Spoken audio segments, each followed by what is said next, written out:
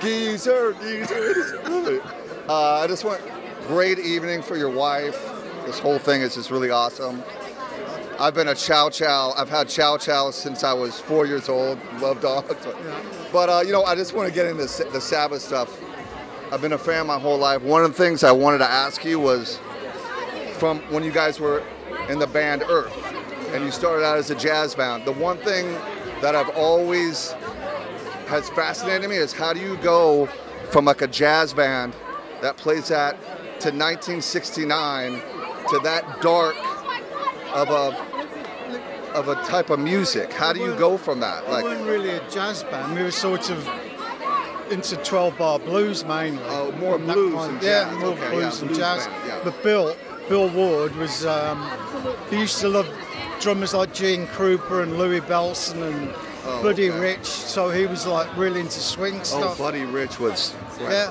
And Tony he learned a lot from Joe Pass and Django Reinhardt. So we all had sorts of jazz influences. More of a jazz. Yeah. And we were mainly a blues band at the time, and then there was tons of blues bands around. And that, So to get sort of different from everybody else, we had to write our own stuff. Well, that's what I've always wondered is you had bands like, you know, Hendrix was around, The Doors, and then all of a sudden you guys come around and it's this dark, and it must have been, in that age in 70, it must have been, people were blown away because they've never seen, it was dark. I mean, it's dark. It's different because, I mean, we were all brought up in Aston, which is quite a rough place to come from. And Birmingham is, you know, it's an industrial town. Yeah, it is. That's where the Industrial Revolution started. Exactly, and, But particularly Aston, we all grew up near factories and stuff. In the factories, yeah. Exactly. And we thought that was our future, that we'd, you know, the way to get out of it was to write our own music and reflect the background that we come from. Exactly.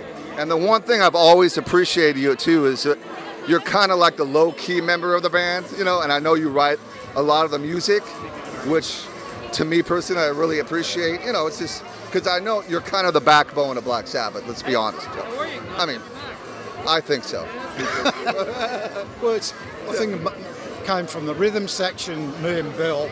And exactly. Of course, Tony's like the ultimate Sabbath man. Yeah. Without him, there wouldn't have been any Sabbath. So, exactly. Yeah. And what, before Sabbath, what were you in before Sabbath?